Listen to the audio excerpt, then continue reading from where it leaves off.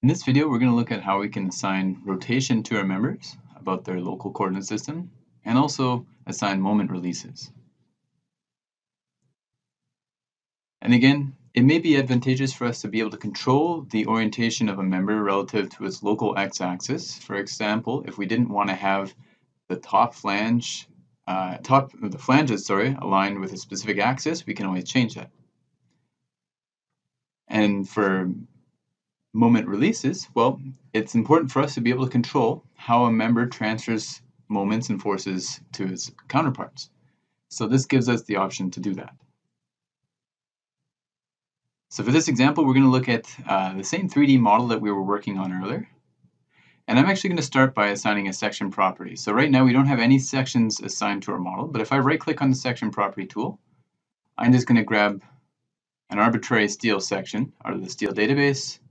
So it's going to be an I-beam, and I'll just look for a W310 by 39, or 360 by 39. I'll press Add To add it to my model and press OK. And I'll just give it a color so it pops a little bit more.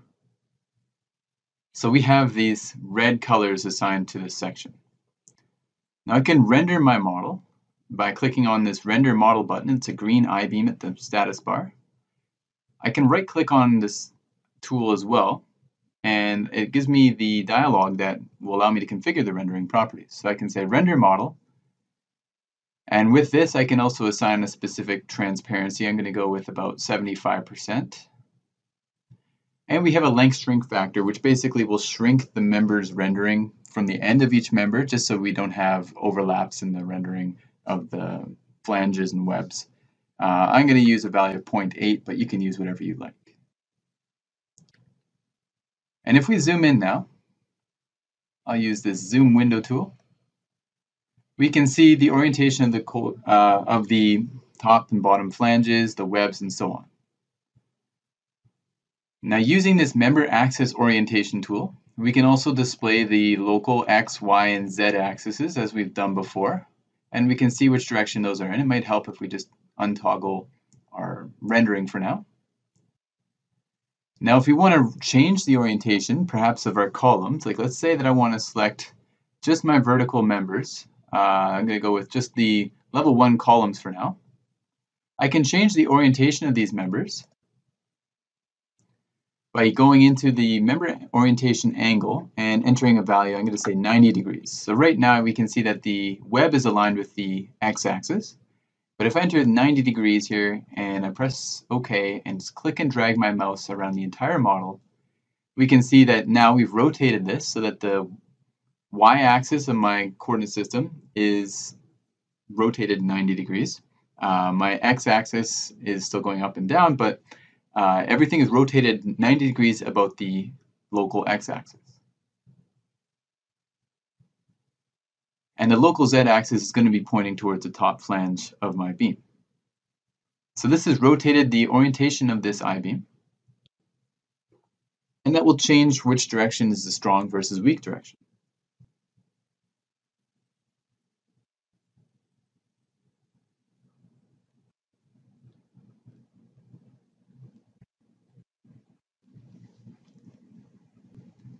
Now, if I wanted to do this to my entire set of columns all at once rather than just the bottom floor, I could do that quite easily. I can just go to Unselect All and then go to the Select menu and say Select Special.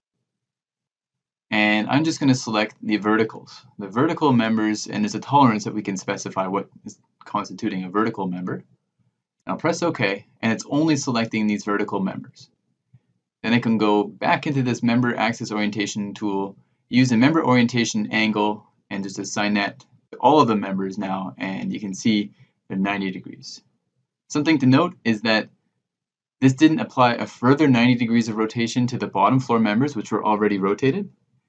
This is basically an absolute rotation, not an incremental rotation. So 90 degrees is what the orientation of the coordinate system will be relative to the default.